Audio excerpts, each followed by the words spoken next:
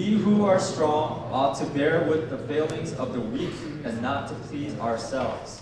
Each of us should please his neighbor for his good, to build him up. For even Christ did not please himself, but it is written, the insults of those who insult you have fallen on me. For everything that was written in the past was written to teach us, so that through endurance and the encouragement of the Scriptures we might have hope. May the God who gives endurance and encouragement give you a spirit of unity among yourselves as you follow Christ Jesus. So that with one heart and mouth we may glorify the God and Father of our Lord Jesus Christ. Together, accept one another, then just as Christ accepted you, in order to bring praise to God. Amen. Today I want to talk about loving one another, the purpose of becoming a church. And so today's points are very simple. I want to break it down to two main things. What Apostle Paul writes writing about like what we shouldn't do as a church and what we ought to do. And of course, our goal is to be like verses 6 and 7, so that we can really go forth before God to be more like Christ, so that His name can be praised. Amen?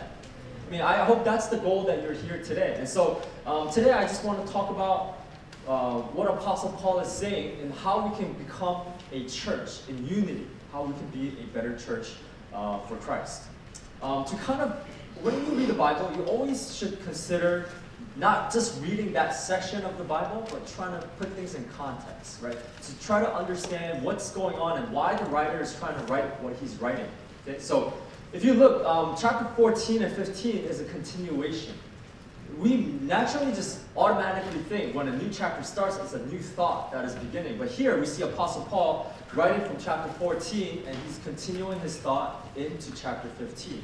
And the book of Romans, from chapter 12, it's talking about how Apostle Paul is telling the people to go and to live your lives in practical ways so that you can glorify God. That's the main purpose of him writing from chapter 12 until the end of the book.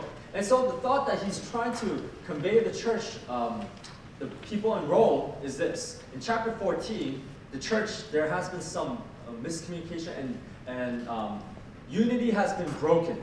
Right? People coming up with their selfishness, and there starts to be divisions within the church. Now, what are they actually fighting about? In chapter 14, if you read it, it talks about some people are becoming vegetarians, and some people are meat lovers. How many of you are vegetarians? Wow. How many of you are meat lovers? Don't lie, don't be ashamed. We all like meat, right? I was like a vegetarian when I was in middle school, all throughout high school, but I can't really say I was a vegetarian because I ate meat secretly.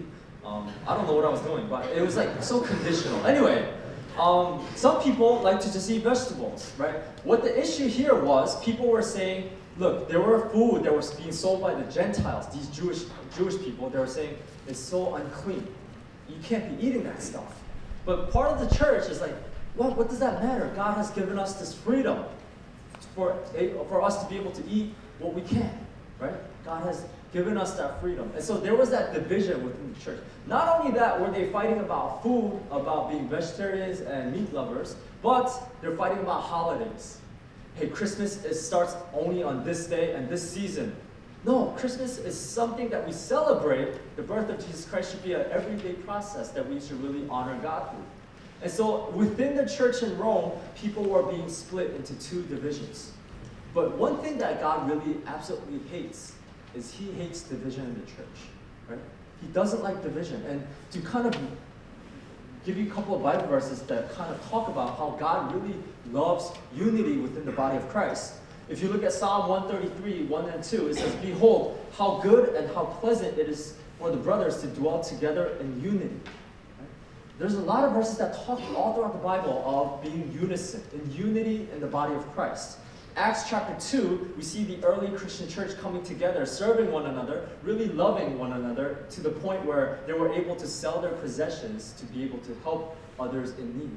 Right? They used unity as the main function that really drove the church together. Okay? There are also verses in like Ephesians chapter 3 where it says, endeavoring to keep the unity of the Spirit in the bond of peace. It talks about keeping the unity and peace within one another. Right? There are other verses, 1 Corinthians 1:10, Philippians 1:27, and on and on and on. The Bible talks about the importance of unity. So now, going back to our text in Romans, how much division that people were creating was really disrupting the body of Christ, was really kind of what Apostle Paul was wanting to mention and write about. Saying, look, you guys are arguing about such nonsense things, such dumb issues that it's not important. What you should really come together and really, the purpose of the church is to really honor God and to glorify God, right? And so that is the thought process, the background in chapter 14, what Apostle Paul has been writing about. And then we get to chapter 15, he wants to really drive home that point of having unity with the body of Christ and what we ought to do, right? Okay. So if you look at verses 1 and 2, let me read it again. We who are strong ought to bear with the failings of the weak and not please ourselves. He's talking about the strong and the weak. Now, he's not just talking about physical people, right? People who are big in stature and muscular. You shouldn't look down upon like weak people and do things like that. It's talking about the measure of faith. People who are stronger in faith, who have been really walking with God and meditating upon His Word and trying to live by His Word according to His Word. People who are living in this way are stronger Christians. They have a better, deeper understanding in the heart of God. And so he's talking about these people who are strong in their faith. You should not look down upon people who are weak in their faith and kind of point fingers and judge them in this way, right? Why people were doing this? He says at the end of verse 1, he says, to please ourselves. So a lot of people were coming to church and making all these points and arguments because they wanted to please themselves. You know, if you look at it, people do that in this world, right? We want to kind of make our points, to make our case, to drive home something, to make ourselves know, this is how much I know, this is how I am right, and you're wrong. And we love that feeling, don't we? Of feeling right. Yes? Am I the only, like, crazy, selfish person here? I mean, we love it when we are correct and other people are wrong, and we can kind of, yeah, that's right. Right? I mean, and this is what people were doing within the church, saying, "I have a stronger faith. I walk with God. You don't. You don't know anything yet. So I'm kind of gonna look down upon you." Why? Not for the sake of really building the church and bringing unity within, but for the sake of glorifying themselves, for pleasing themselves. So themselves are the main point here, and this is what Apostle Paul says you shouldn't be doing. This needs to be broken in order for you to have unity. This has to be broken, the selfishness of yourself within the church. Now think about it. We live in such a selfish, self-centered culture today where everything is all about us. Right? All about me, myself, and I. As long as I'm happy, everything is fine. As long as I go to church and you know, I hear the word that's kind of helpful to me, oh, I had a good service. As long as I come to church and we sing the songs that I know, oh yeah, I like the song. I know the song. Oh yeah, it's all about me. It's not really about thinking about worshiping God and glorifying God and trying to keep the unity of one another, but it's really self-centeredness, right? And so these strong Christians, what they were doing is going around making these cases, making these points, saying, you're doing this wrong, you're doing that wrong, oh, you don't know how to do that, right? And Paul is really speaking against that. Now think about it. Everybody has a different time of maturity, right? We've been talking, for those of you who don't know, we have been talking about growing in Christ, to have maturity in Christ, to not just be where we are always in this circle of going through the spiritual highs and lows, but learning to really having the Word of God deeply planted in our hearts and being able to grow, what it really means to mature. And so if you look at it, people have different points and different timings of maturity. The person next to you might be really digging into God's Word and growing a lot quicker, or have been really meditating and being able to really draw strength from the Lord through the Word when you feel like, oh, I don't really understand, I don't really know what's going on. So we have all different times of maturing times. And yet, none of us should be the point where we go around, point fingers to other people saying, you don't even know that? Oh, you're not like this, you're not like that. And I kind of made that mistake. let me give you an example. When I was in college, I grew up as a PK, brief summary. I grew up as a PK. My dad's the oldest of 6. He's a pastor, and all his brothers became pastors. And so I grew up in a really Christian family, but sad thing is I myself didn't really begin to walk with God and have a relationship with God until end of my sophomore year in college. And so that's when I really began to really invest in God and really see that God was really real and working in my life. And so by my senior year in college, I became a Bible study leader. And at that point, I was gathering all these freshmen that were coming into college. These freshmen don't know anything. Let me just take care of them. Let me be the one to guide them and lead the way so that they don't fall into these other sins or whatever. Right? Some of you might be thinking about these freshmen that are sitting here right now. But as I was having Bible study with them, I was like, listen, these are the memory verses that you need to know. As a Christian, you have to know these Bible verses. Right? So next week, I'm going to quiz on you, and if you don't get it right, no meal for you. Right? And so I kind of had a strict restriction and held them to a higher standard. And so as I was doing this, I realized some kids couldn't memorize. You know, some kids were having a difficult time with these memory verses and even bringing the Bible to the Bible studies. And I was like, what's wrong with you guys? And I was kind of being harsh on them. But that's when God really spoke to me and says, John, stop trying to form them in the image of who you are, right?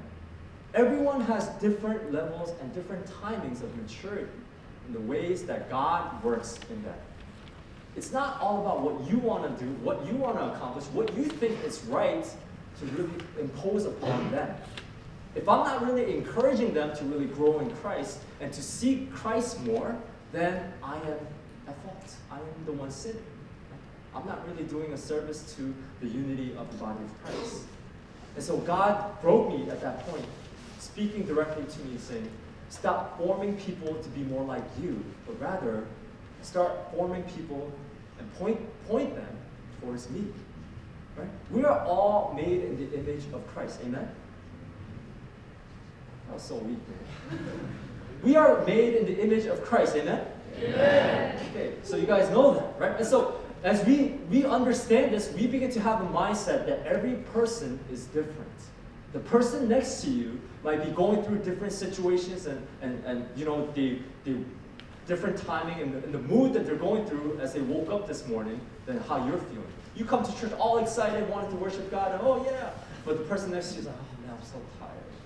I wanted to sleep 30 more minutes. Oh, why did my dad, you know, like not drive me to church? I had to take a bus and subway, and oh. You know, we all go through different things in life. We all are broken in different situations in life, right? We're all broken people. And yet, God looks down upon us, and he says, you know what? I want you to grow in the time that I have set up for you. You know, individually. Thank, praise God that God did not make us to be robots, that everybody goes to the same exact experiences and situations. And at this time, you know, February 2nd week, we experienced this, and everyone is exactly the same. But praise God that God has made us to be individuals, all different in the character of God, but yet at the same time, made in the image of God. How crazy is that, right? We're all created in the image of God. And so it's our job to really seek after God. Say, God, how do you want me to grow for you? How can I really grow in your word?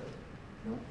And we are all in different situations. So therefore, people who are stronger in your faith, you shouldn't be the one to impose your thoughts, your ways, how you have grown in Christ upon other people. That's not your job.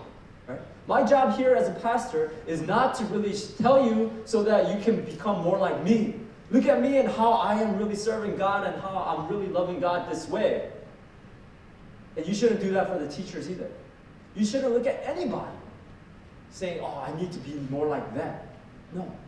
But my job as a pastor and teachers, our job is to really live our lives to the best of our ability to represent Christ so that you guys may be able to see how great our God is. How great his love is that he can transform someone like me to even be up here to really share God's word with you. Right? It's all about Christ and how he has brought people to really grow in this way in this type of maturity. Right? And so for those of you who right now, maybe, you feel like you have been really, this is a season for you that you have been really growing in faith, don't look at these freshmen that come in and say, yeah, these freshmen, they don't know anything, so I gotta kind of like tell them and let them know and tell them that STEM is like this and they have to do certain things. No. I mean, yeah, you have to let them know to the point that you can guide them, to encourage them, as the word says today, right? To endure with patience and to encourage them so that they can be more like Christ.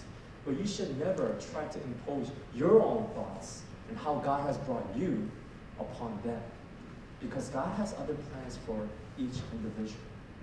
And so this is what Apostle Paul is saying, stop arguing over stupid things that don't even matter. Right? Whether you're a vegetarian or a meat eater, whatever. God still loves you, and see how God has brought you, and God is bringing each individual in different seasons of life. Be able to embrace that and be set an example. And therefore, from this point, what does Apostle Paul do? He points out from verses 3 and on, saying you should be able to look upon Christ and see how he's the one who has set the example for us. And when we begin to strive after Christ in this way, then we can truly have unity in the body of Christ. Right? In order for us to really have unity in the body of Christ, it really has to start with you. It really has to start with you in a way that you don't come to church, a place where broken people who are in need of God's grace and His love come thinking that you're all righteous because you've been here for a while, thinking that you're all good because you have been going to church for a long time. None of those things really matter. It's really about where you are in your relationship. How much do you know God? How much are you really striving in your life to represent Him? In the ways that you speak to one another, in the ways that you treat one another, how is Christ being seen in your life?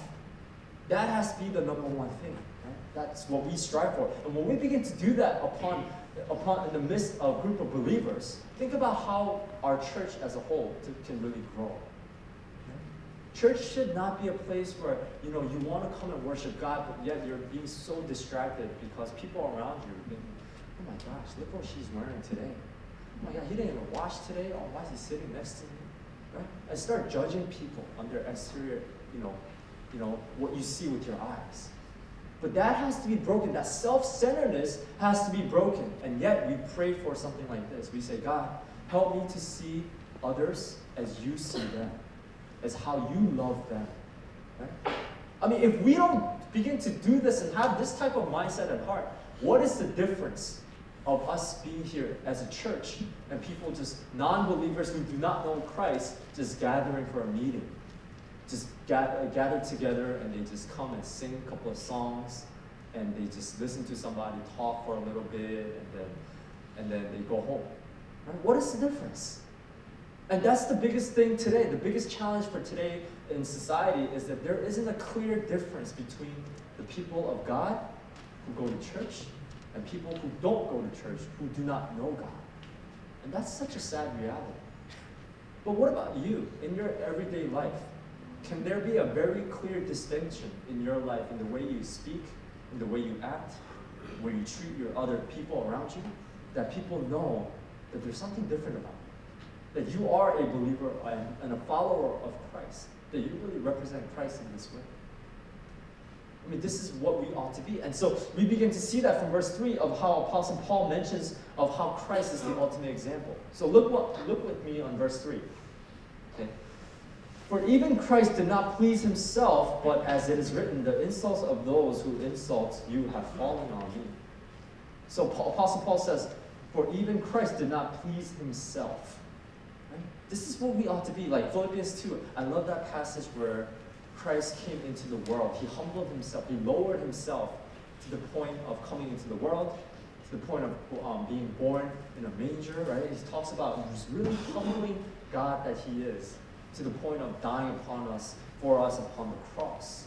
Right? This is the kind of mindset and attitude that we are called to have. And so he was very selfless in this way. Verse 4, for everything that was written in the past was written to teach us, so that through endurance and encouragement of the scriptures that we might have hope.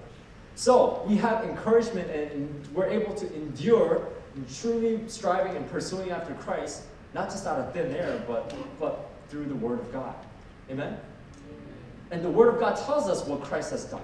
Right? We're so undeserving of this, but Christ is the one who humbled himself to the point of the cross. He came when he did not have to die that death, that gruesome death that he died, but he did so thinking about each and every one of you, one of me too. Right?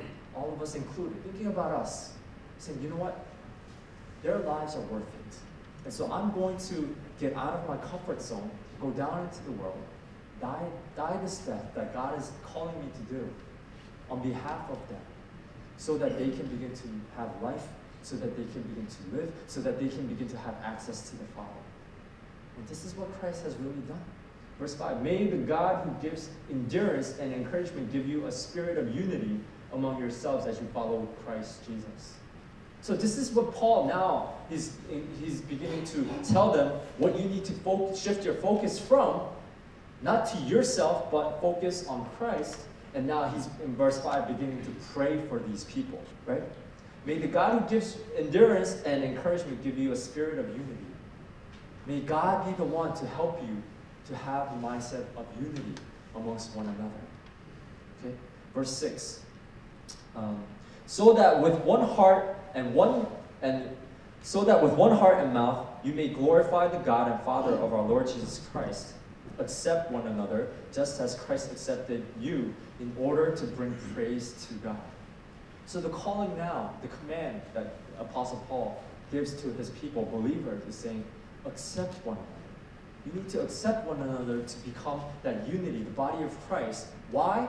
For the purpose of glorifying and praising God. Now that is the goal of mankind, right? For us to live our lives, to really worship God, to glorify God, and to praise God. And so how do we do that? By us coming together in unity, saying, look, I want to be able to serve in the church. I want to serve others. I want to consider others better than myself. You know? Do you ever think this way, that before you say something, you think about how the other person hearing the words that you're going to say is going to take the words? Or do you just say, I don't care, it's all about me and I'm just going to say what I need to say so that I feel good now, right? It's not about just you. Sorry to break it to you, but you know, you're not the center of the universe, right? And everyone thinks like this, right? That, it's all about me and I'm the star of my show and no one's going to stop me and live for now, YOLO, right? And people are saying all these things in the world. It's all about you. Do what you feel, do what you want. But that's not what the Bible teaches us. The Bible is such opposite way. The way that Christ set the example, it's not about me, but it's about how Christ came and started serving the people. Mark chapter 10, verse 45. Right? This is a verse where we see the purpose of Jesus Christ. He came to not to be served, but to serve others as a ransom for many. This is the purpose why Christ came. He came to serve others, and he's calling us to do the same as we follow in his footsteps. Being able to consider, you know? And it starts with small things. Don't think that, I'm going to start living like this when I grow up and when I have a job and when I have a family and everything is set with life. No, but God is calling you to begin to do that now, to start maturing in your faith, to really grow in your faith by doing the small things, such as your speech. Right? And so something that I just mentioned, think about if you might be frustrated with things, right? And think about, if I say these things to this person, is it really going to benefit them so that they can really grow in Christ, they can turn to Christ? Or is it just all about, I'm right, and that person is wrong, I have to let them know, so I feel good. Right? It's not about you. That's what we have to really understand. That when we come to church, it's really not about you. But it's about how God wants to use a broken you, not a perfect you, but still bring you together so that he can be worshipped, so that he can begin to heal you, so that he can begin to show you the way, so that we can become unity. We can have unity amongst one another as a body of Christ. And that's what I pray for STEM, that as we receive these freshmen that come up from STEM middle thinking that, we're the oldest, we get to do whatever we want, right? Maybe they don't have that mindset. Maybe they're too shy. I don't know. But think about the time that you were in that situation before you approach them, or not even approach them. Say they're not even worth my time. Right? Think about the time that you were a freshman, And you be the one to reach out to them and to show Christ-like love. Why? For the purpose of unity. Why? So that we as a body of Christ can really bring glory to God. Amen? That has to be the purpose. And that's how I want this, God really wants this community to be. A body of believers where we don't distinguish each other, label each other as just, you're a freshman, you're a senior, you're this, you're that. But you're a child of God. And I want to be able to serve you. How can I really love you the way God has loved me? I hope this really becomes our mindset and our goal. And when we begin to do this, just think about how much we can really grow individually in faith, but also as a body of Christ. And this is what truly the heart of God is all about, to really have unity amongst the believers that come together. Let's pray. Father, Lord, we just thank you so much for the cross. And Lord, we thank you for accepting people like us. And we thank you for loving us, Lord, the way you do with your unconditional love. Lord, we pray that we may not be of just living our lives for ourselves and living in self-centeredness, in our selfish ways. Even the way we conduct ourselves and act in church, where we tend to look down upon people and want to impose our thoughts and our ideas upon them. But Lord, we pray that we may be broken, that we may be able to go before you, and may you be the one that we point to, so that we may all become more like you and have that mindset of unity. Unity of your love that really binds us together, Lord, that we may not forget that. And in doing so, as we grow in your love, may we go out into the world and be able to share this love that you have given us and shown us, to really show the world of your hearts for them. So Lord, I ask that you may continue to challenge our hearts and be with us to really strive, to really go after the unity that you set before us. We thank you for your word. In Jesus' name we pray. Amen.